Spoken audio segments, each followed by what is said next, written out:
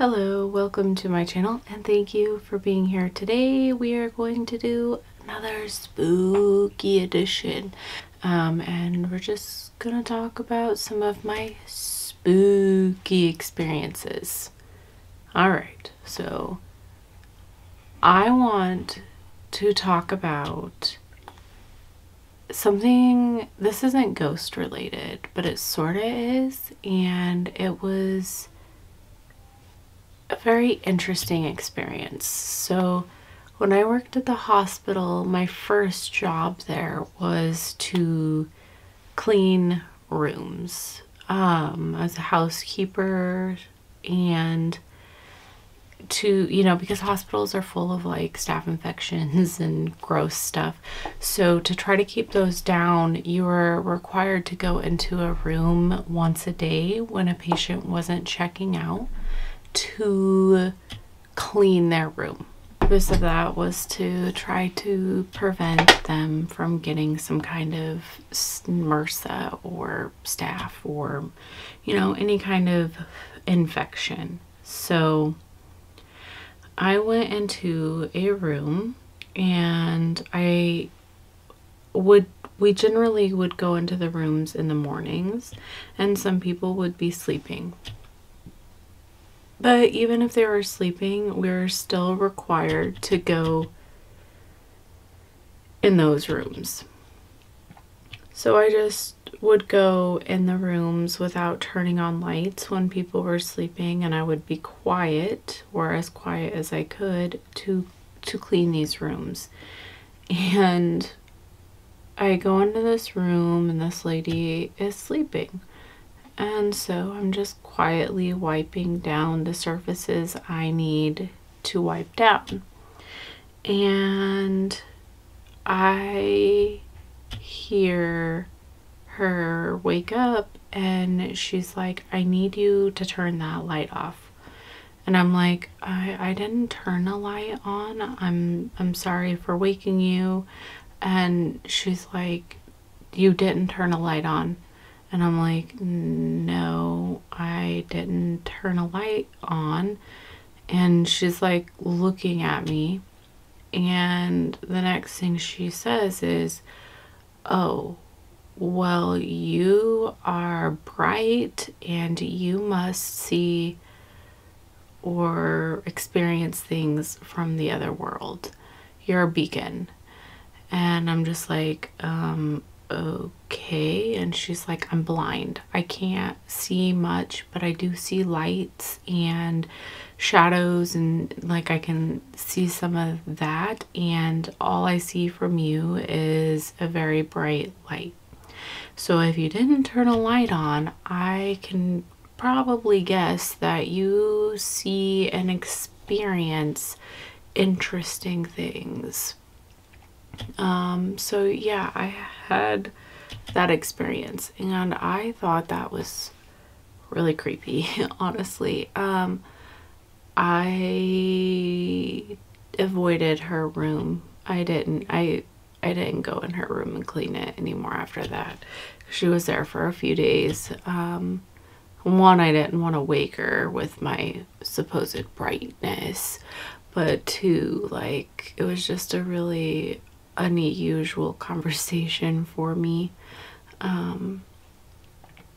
But yeah, so she basically told me that spirits probably come and find me or seek me out because they can see me. Yeah, okay. So I was working one night in the ER, and the ER had hallways, and well, let me take it back. It was in the morning. It was really early in the morning. I was working in the ER. It felt like night, but it really was morning. But those ER rooms are gross, but I'm not going to go into that. But I was required to clean those rooms. A good clean. Like, I was required to give those rooms a full clean in the mornings. And in the mornings it's not as busy, so it's like you're running in those rooms to try and get them clean.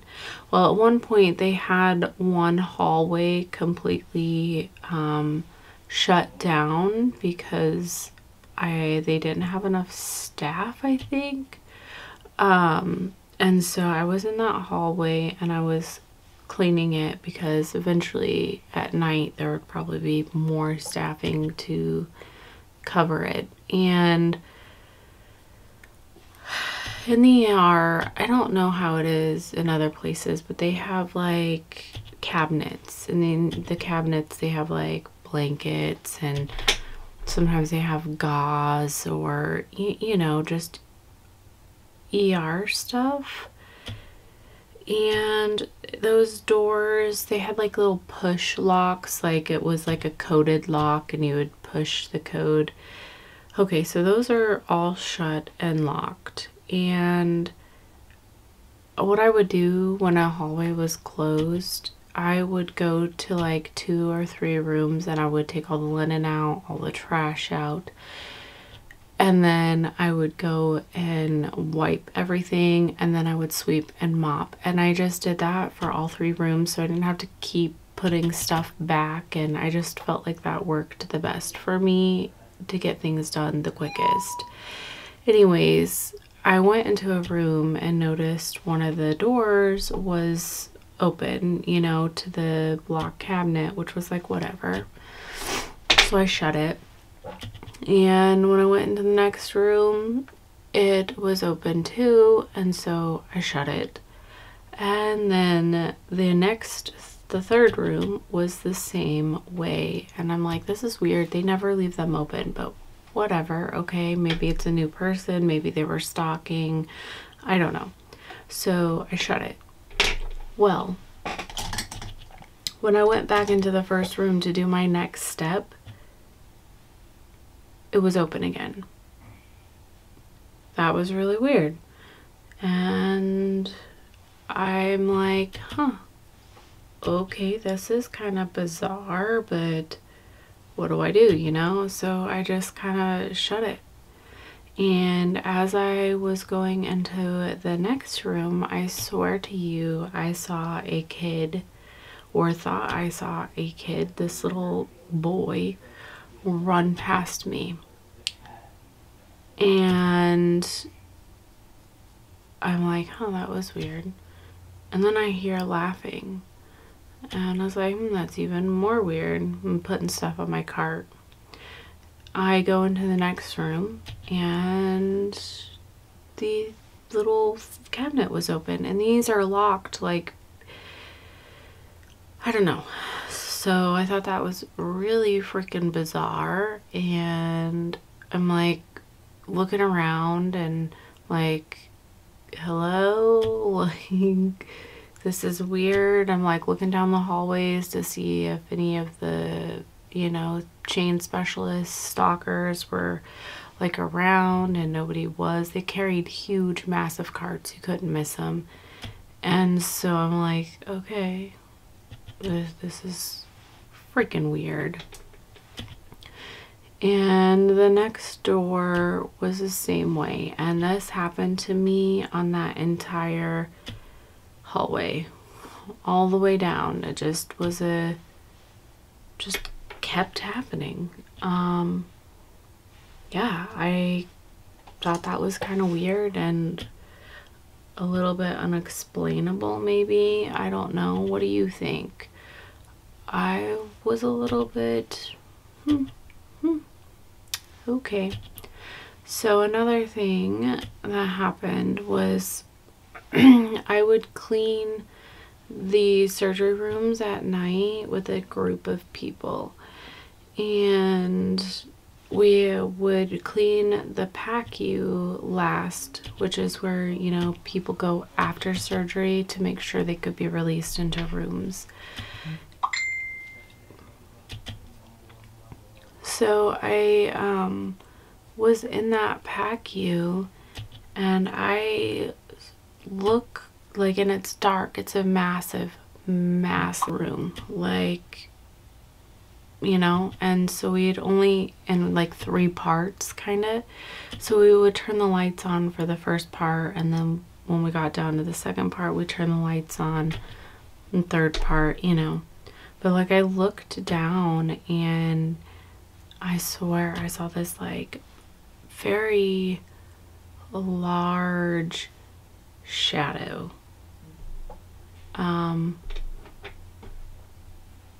It was a very large shadow, like this like black moving figure, and I don't know what that was. Could have been just like a light effect or something. This PACU is on like the 4th floor. There's no windows in it, so it couldn't have been like cars or anything, you know, driving by. I think it was the 3rd floor. Could have been the 4th. I think it's the 3rd floor. It's been a long time. Yeah, I just got really creeped out by this like moving black shadow figure thing. I don't know how I felt about that. Let's see. Another time, okay, here's a really weird one. So, like I told you, when I was a housekeeper, we had to clean rooms. And our hospital is busy. The hospital I worked at was, at that time, like the main one. Like it had the ICU and specialists and things. So we got a lot of people, and we would help people from surrounding areas. Okay, so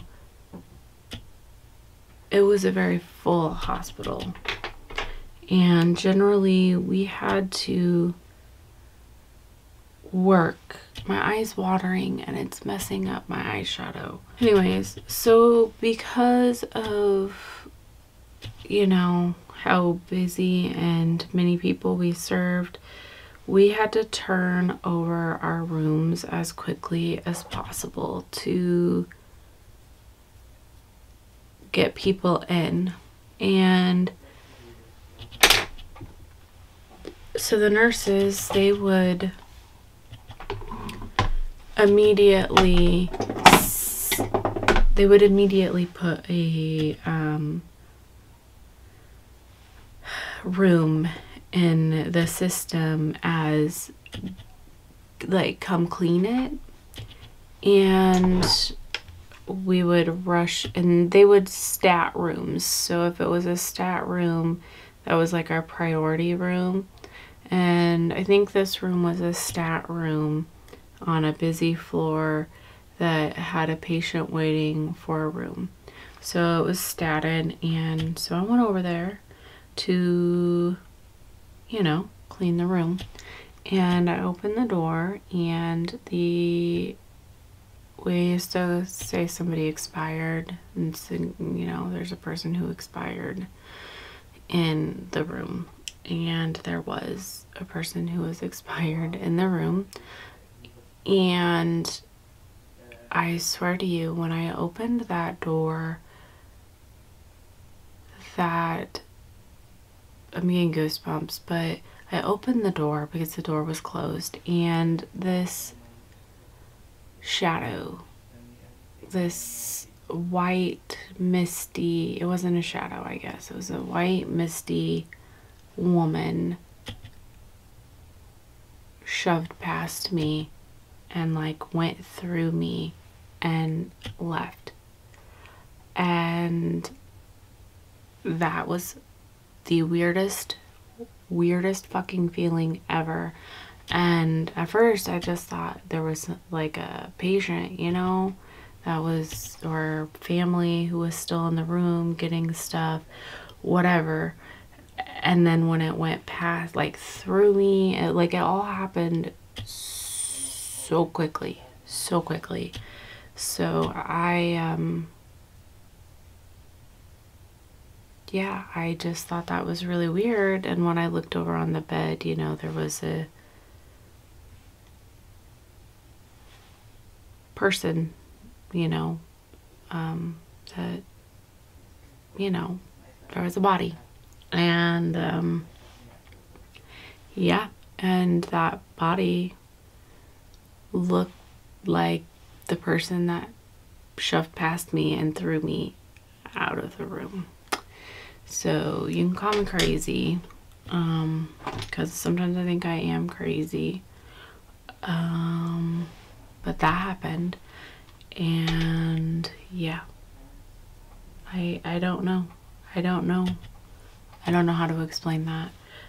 Besides, like, maybe I was just super fucking tired. I don't know. Yeah. So those are like my most memorable experiences at the hospital. I had experienced like weird feelings and things, and like when I experience weird feelings, if there's nothing to back up why I'm feeling weird, I just chalk it up to just feeling weird, especially at the hospital, because you know there was especially in the hospital, just because there's like x-ray machines, MRI machines, you know, there's reasons as to why you might feel off. But yeah, that one was the one that really stuck with me. That's for sure. Okay, I am going to do the rest of my face off camera, and then I will be back to show you the finished look. Please don't go anywhere, okay? It's only just a second, okay? Okay, so I've been trying to wait. You probably hear the noise. My neighbors are like doing something in their yard, some like lawn work. I know it's really loud and obnoxious, but I can't wait anymore. So anyways, thank you for joining me on this spooky journey. I used the Natasha Denona Love palette on my eyes today. This is my first time using the palette. This is my first large Natasha Denona palette, or sort of large. It's not her largest, but yeah, it was on sale at Sephora for half off, so I wanted to dabble in the formula to see if it was worth it. And then I used Dose of Colors Flirty on my lips, which is like, Dose of Colors is my favorite lip formula. Anyways, what do you think? Let me know about your ghostly or interesting, unexplainable experiences. I hope you made it to the end. If you did, thank you so much. I really appreciate all your time.